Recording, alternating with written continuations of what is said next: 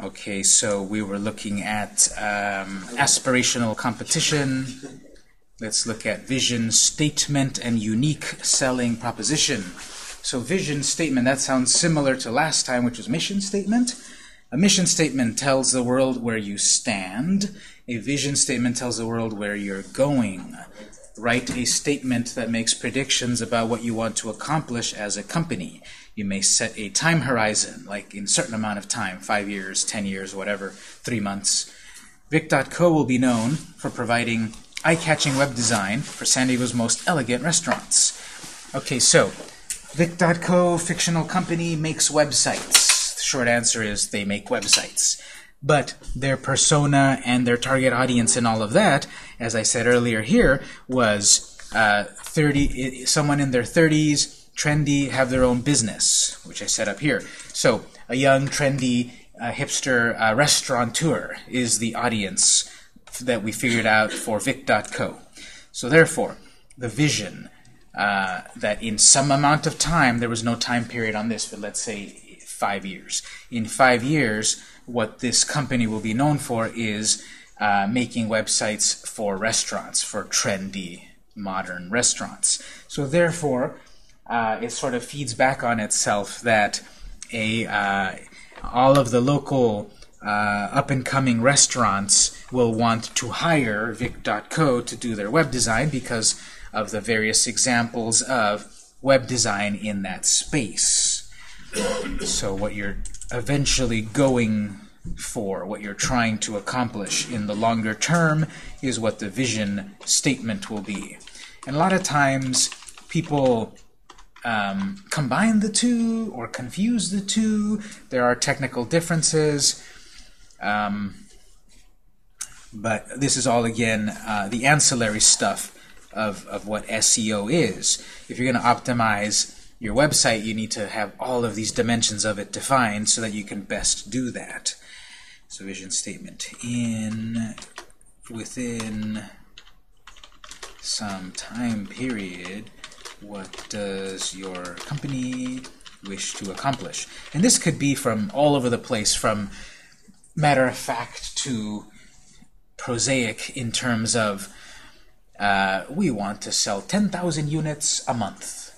That's perfectly fine answer. That's a good answer. That's a goal. That's the vision of the company. Whereas right now we're selling, 900 units a month. We want to be up to 10,000 a month in X years. That's perfectly fine. Once you know that, you have something to strive towards so that then you can apply all of these other aspects of marketing, of creating personas, of reaching that goal once you have a goal. It's okay if it is 5 years later and you're not quite there. Instead of 10,000 units, it's 7,000 units. I wouldn't call that a failure because what you had started with was 700 units. And you're up to 7,000 units a month. You didn't get to 10,000, but 7,000 is way better than 700. So something was working. There's still room for growth and improvement. So I will say, if you have a time horizon, it's okay that you don't reach it. It may have happened in 6 years or 7 years, and you had set in 5 years. Our goal will be to be at a certain level. It's okay if you don't get it at that level, but it is a good motivator for a lot of people to have a sort of time limit.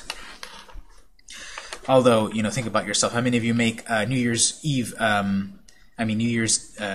resolutions and don't follow through until the next year?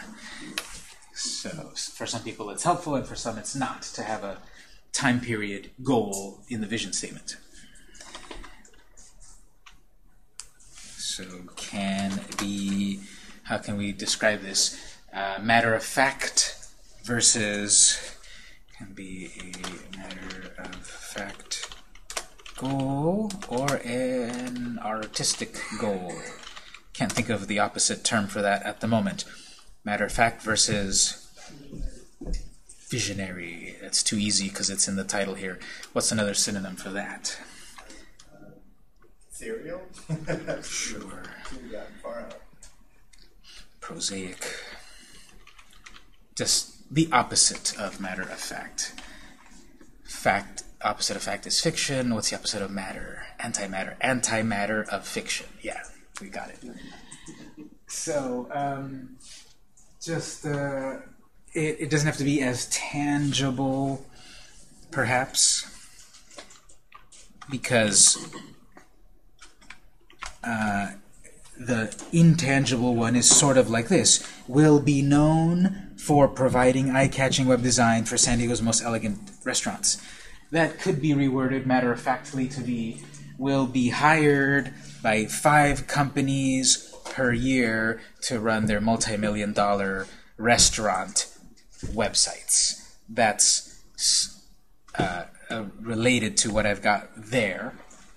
Putting it more tangibly, monetarily, whatever, it's the same thing. We want to be the go-to place for doing web design for San Diego restaurants.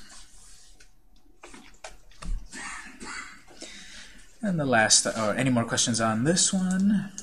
Vision. This is another example where you can go online and look it up. Examples of vision statements. Some pop-ups here for churches, nonprofits, businesses, teachers, restaurants. That's curious. Vision statement for restaurants. 10 examples of restaurant mission and vision statements. 10 clever and inspiring restaurant mission statements. How to define your restaurant's value, vision, mission, and culture.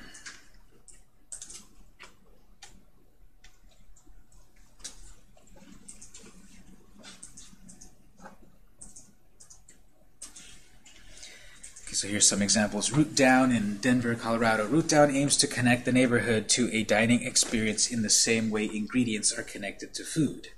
Again, very ethereal right there. At Gracie's, our mission is simple. Enhance and educate the palate with the freshest... Not so simple if I'm reading this. Enhance and educate the palate with the freshest ingredients and flavors while surprising and exciting each guest with personal care and service. That's funny. Our mission is simple, and then they go on that far. But again, it doesn't have to be like short or matter of fact. Here's a big one: founding farmers. For us, notice right away their speech right there. These other ones, they named their company in a sort of third person, and here it is a first person. That's perfectly good. Also, that must be that they have this whole this whole Bible of how their wording is on all of their material. For us, sustainability is not a lofty idea, but a fundamental and necessary endeavor.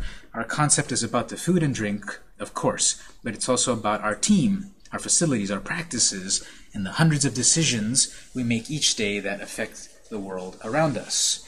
We believe it's about finding a balance which allows us to sustain our quest for making quality, accessible food, while also giving back to our community and the environment. So all of this could have been just this last sentence. We believe it's about finding a balance, etc. That would have worked fine. But they had a sort of preamble at the beginning about it's not just an idea, it's fundamental, it's necessary, etc. Yeah. Would this be something you would maybe put on your website? Yes. Like under the About page? Yeah, if you notice, many of these have the link back to their site. This one is going exactly to their About section. This one over here on their Welcome section. So yeah, this is something to also put on your website and on your Twitter bio, in your Facebook About Us screen, either the whole thing or in snippets, because it's got these keywords that people might search for. Sustainable community environment, people might be searching for that, and if it's on your marketing material, your website About Us page, the Facebook About Us page, etc., it can help you get found. Yeah. I have a book reference that it nails this very well. I don't know if you have read Good to Great by Jim Collins. No. Good to Great? Good to Great. And he comes down to the point of how do you get into the economic engine of your business to the point that you understand your hedgehog principle, which literally means what do you do better than anybody else in the world? And if you can't get to your hedgehog principle, do something else. Would you be able to say why, just curiosity, why is it called hedgehog principle? Sure. Because it's blue, because it's blue and fast? Real quick. It's a story between, it's an old story between the fox and the hedgehog. And the fox is much more cunning, is faster, it's able to move around and run around and do 1,000 different things much faster than the hedgehog. And the hedgehog is very lumbering and slow and methodical, but the hedgehog does one thing better than the fox is able to do. It's able to curl itself up into a ball with all of its spikes out. For defense. And so the fox never wins. So the hedgehog is able to do one thing better than any other animal that keeps it alive. Is the basic, the premise.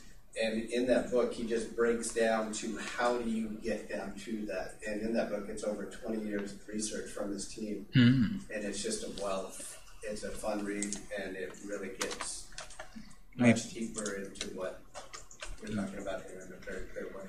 You can say here, book recommendation, good to great, good to Greta, good to great, and I'll put the link there, and you can find it on Amazon and such. So it might be useful to also read in a theoretical way these concepts. I've got another book recommendation in a moment on the second section. But we're seeing here that it's a whole big endeavor. A lot of times people think about SEO, well, you know, writing keywords and putting them in our meta tags. And that was the way. But as I've said, websites are going to be 30 years old next year. These things change. The search engines in the beginning had to see 10 examples of that keyword on your site. Then they say, okay, your website is about this, so we'll rank you. As then these techniques are abused by spammers, the search engines have to change their techniques. So now it is like you're going to do a whole marketing course, modern SEO. It's not just about putting keywords in your web address. You've got to do so much of this to stand out against the competition to succeed. So. I have a note here that I don't want to forget to say in a moment, but that one was the vision statement. You can find examples online and great articles about all of that. And this last point here, the USP, the unique selling proposition. This is what we're talking here about the hedgehog. What do you provide your customers that no one else can? What makes you stand out from the rest? How do you uniquely solve their problems? Answer the question of why. So that's why would a client hire you, as opposed to the competition that is undercutting you by $100. So, Vic.co is based in San Diego, and many from our team graduated from Southwestern College, San Diego State University, UCSD. We therefore know the local culture. We can create compelling websites that cater to San Diego companies. So the point of that is a company can hire a web design company from all over the world. You can get very, very affordable web design done from international web designers. You can go to several websites out there to hire, out of town, out of country developers, and they would give you a great price. But those companies or those individuals might be kind of doing a cookie cutter web design, a factory assembly line web design job. And it may work and it may look nice and all of that, but it doesn't have maybe a personal touch. I'm a San Diego-based business and I want a website, and maybe I'm going to hire a San Diego-based designer, because then they understand the local culture. They know not to get on the 5 going south at 3 o'clock. They know about our frigid 70-degree winters and all of that. So they can relate perhaps to the business and the clientele much better than hiring someone else outside. Well, that's the unique selling proposition of this fictional company, Vic.co. And every company should try to figure out, why do they stand out? How do they stand out? Why would they be hired? What do they do well that the others don't? So that's the USP.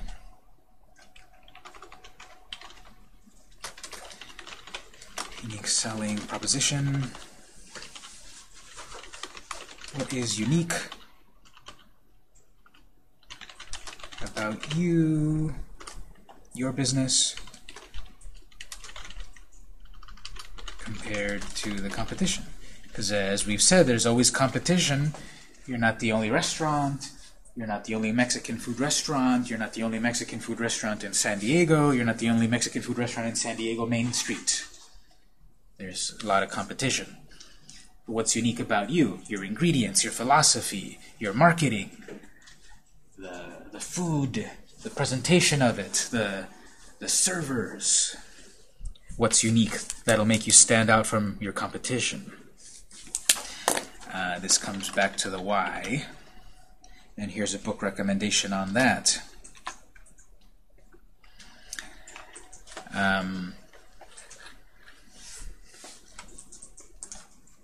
We've got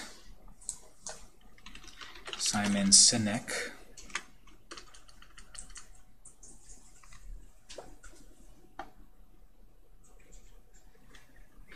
He's got a book called Start With Why. Also, I'm going to put a link to one of these videos.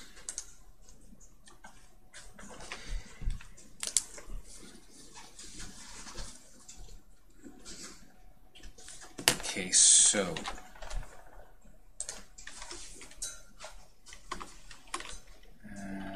book rec, Start With Why. You can go look at a free video on that. So this is concepts about leaderships and inspiration and such, but also in business purposes we can borrow it here. He's got this little chart, this drawing. Let me draw you a version of it over here and explain it. So I'll put this graphic in the network folder a little bit later, but I'm going to draw some circles here, concentric circles. And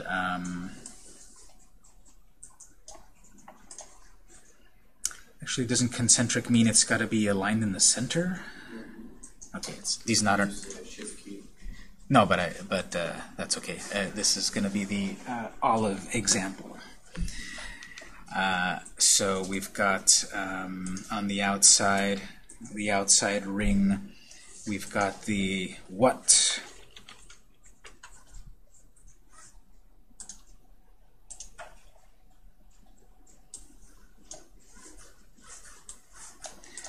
Then on the inner, we've got the how.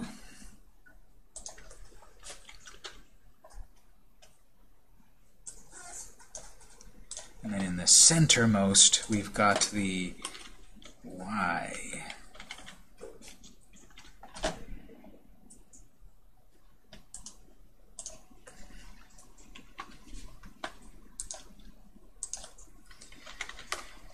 So how this relates to us in business.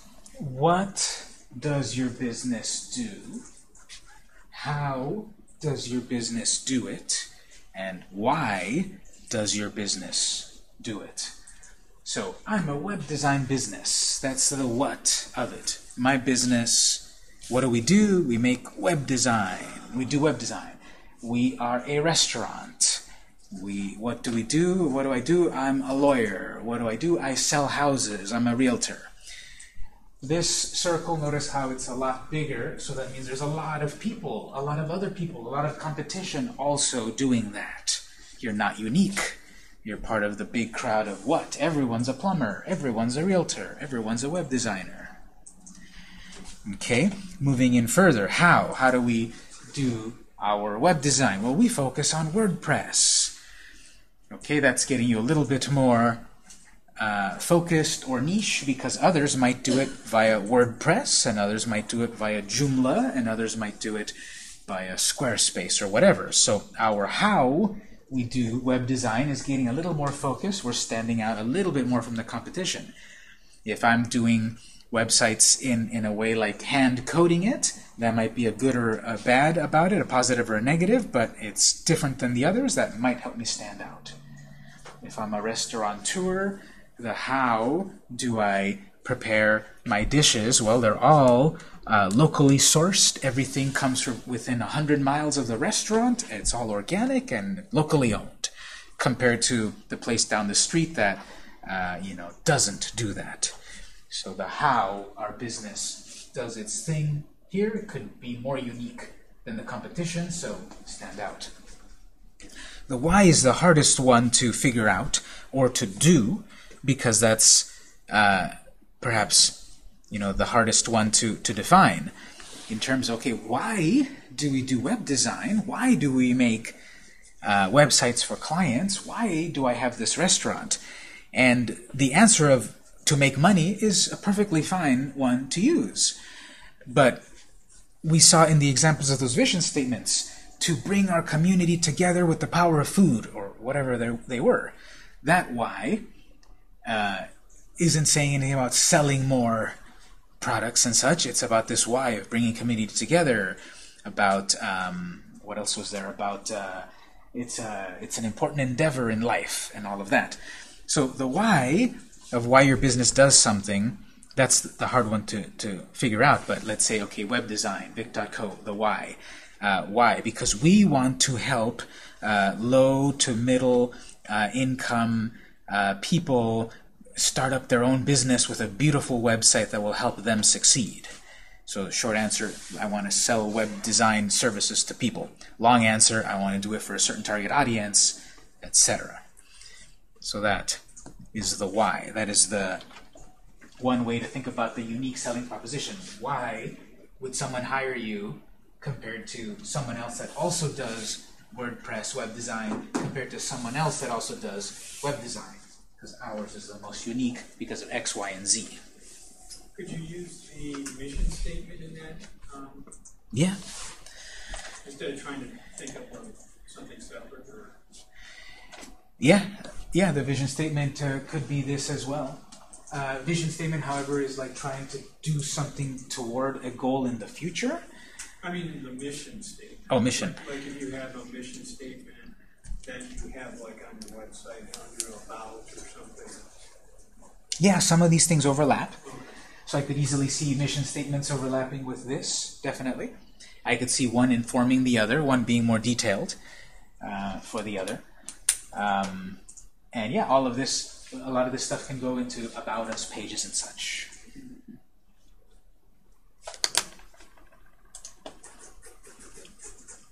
So, why does your company do something better than the competition?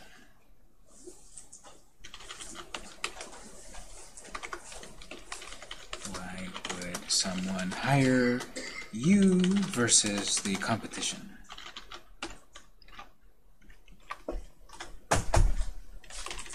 From how to, from what to how to why.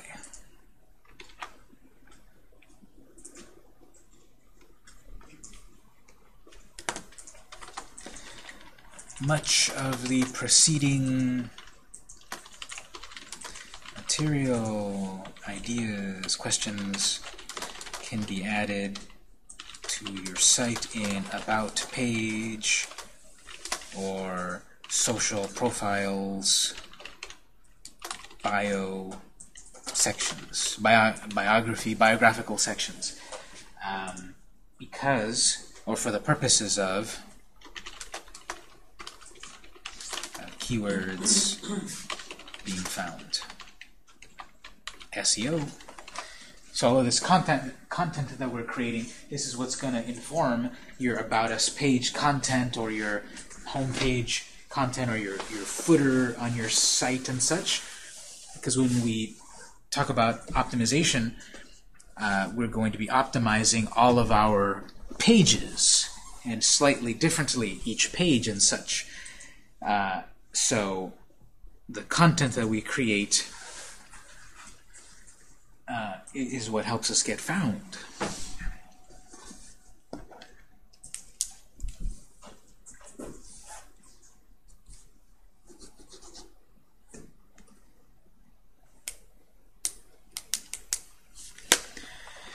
is a big, heady document, something to think about. Again, you don't have to fill this out and turn it in. You can fill it out. I can look at it. You can have it for future use. That's fine. I'm not asking for royalties or anything like that. Take it and use it. I would say take a copy of it without any changes in case you want to reuse it in the future, or in the future ask me for another copy of it. But the one in the network folder is without any changes. If you're going to work in this document, make a copy so that you have the original in case you need to change it in the future. Any questions on the ideas we talked about in this document or anything so far?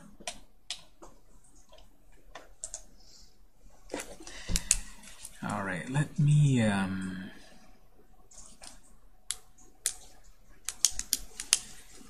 show you a link, and then we'll get back to those analytics accounts, those webmaster tools that we set up last week. We're going to get back to them in a moment, but let me show you one thing before that.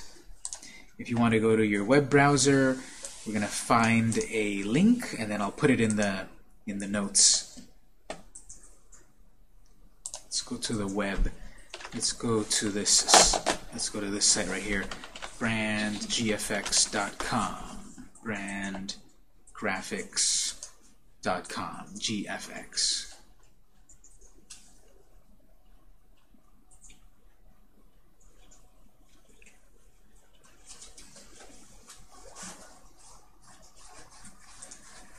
So this is a marketing company. It is a colleague of my company. They focus on marketing, graphic design, and such. They've got a blog. Let's go look at the blog on the right side over here.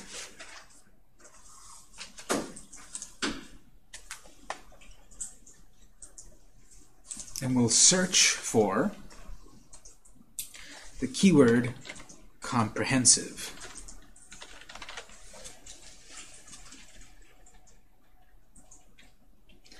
So in the blog screen, go ahead and search for comprehensive.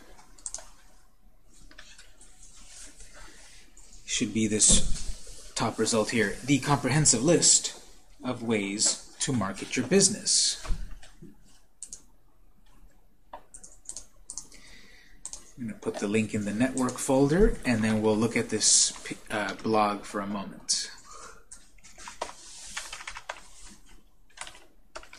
Useful blog post.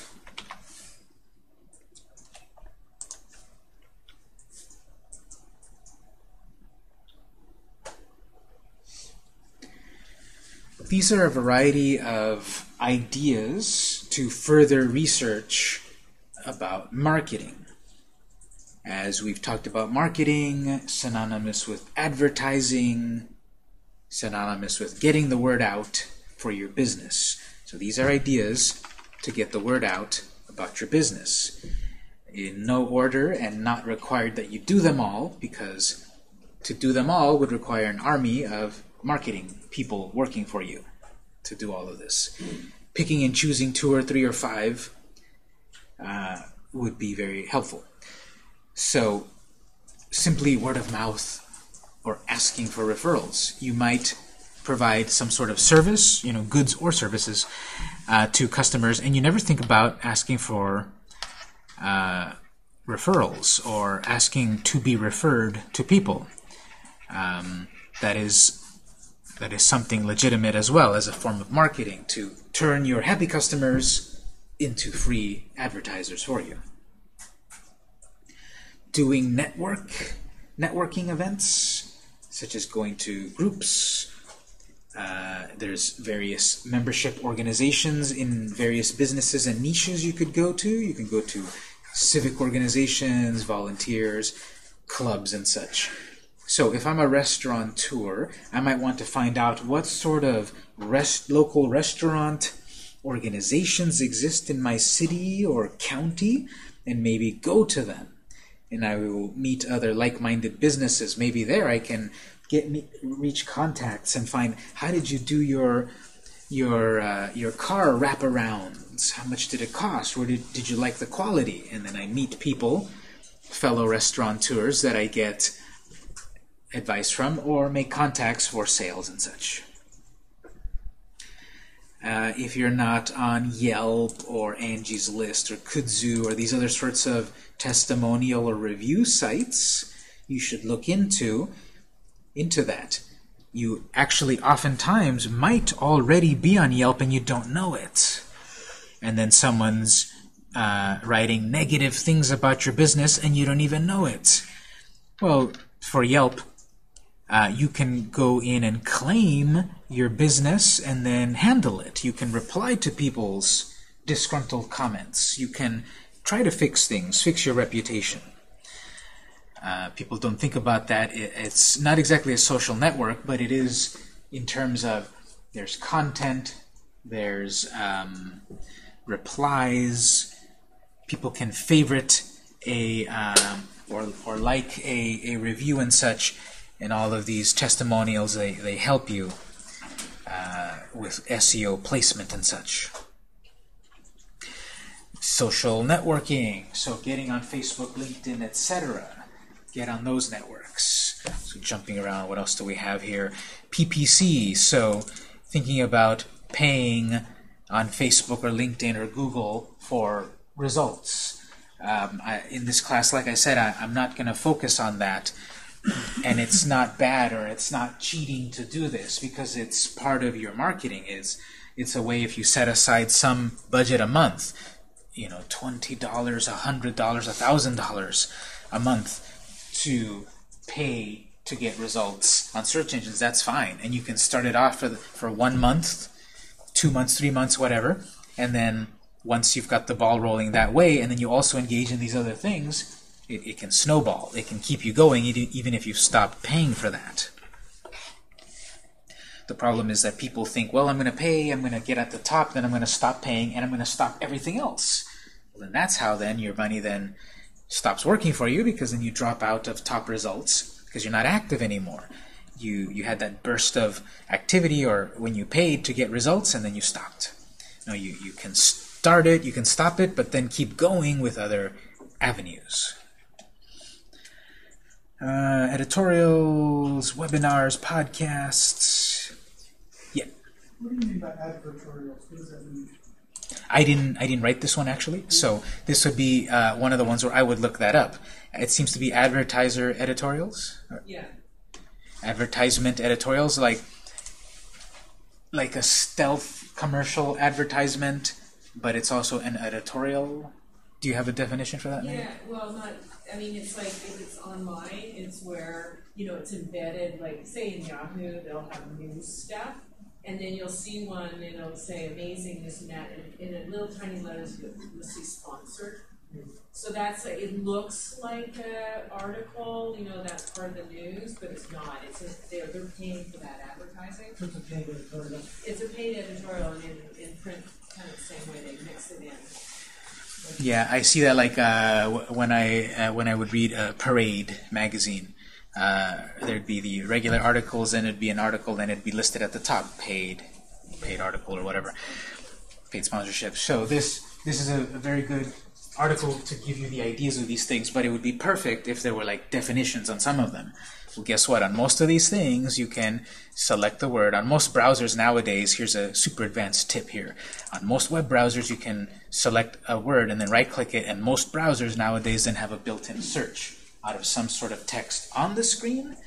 So if you don't want to type up in your search bar advertorials, on most browsers you can select it and there's going to be search built in. Just to kind of get a definition. A newspaper or magazine advertisement giving information about a product in the style of an editorial or objective journalistic article. So it's an advertisement. It is a paid article on a topic. It could look like a regular article.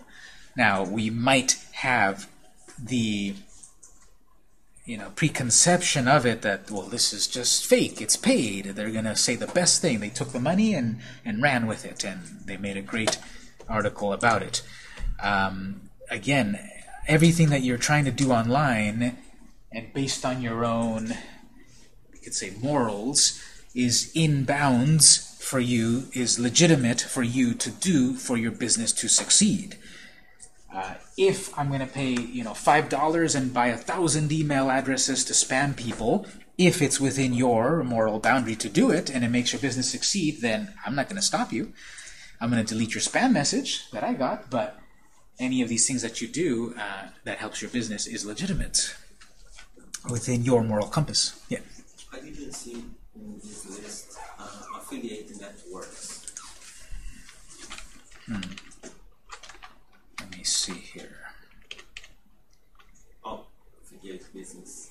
That's not exactly how you're saying it, yeah. but related to that, It's a yes. bit different. Affiliated networking. They might have it listed in a slightly different term, but yeah, Is it affiliated. common here in the United States? It is. I think a little more common might be multi-level marketing firms, which are similar to that, but like Mary Kay and Amway, stuff like that. So that's I've known people that work on those businesses, and when they run them well, they do very well. But it's hard to get into them and then to do well in them. Yeah. So we've I got don't a... have good experience about that. Oh, really? Yeah, it's not too possible to convert, in sales. It's Yes. really hard. Because, I had a landing page, but normal people click but don't buy it. Yes, exactly. That's everything. That always happens. Yes. It's so easy to click like or reply or whatever on social media, but then it's hard to click buy. Yeah. It is hard. It is. That's why doing more of these things is possible. You might have had that landing page, but on the landing page, did you have some sort of infographic to convince people that buy or do this thing succeed this way? So you're still always marketing to people at every turn to try to get them to buy. So, just a lot of ideas to look at here. Online surveys, infographics, direct mail. People still get mail in the mailbox. Is there a way for you to use that and send out mail? Obviously well-designed and with a good message and memorable. There's video. What kind of videos can you create that promote yourself? Commercials or funny memes and jokes and things, or advertising?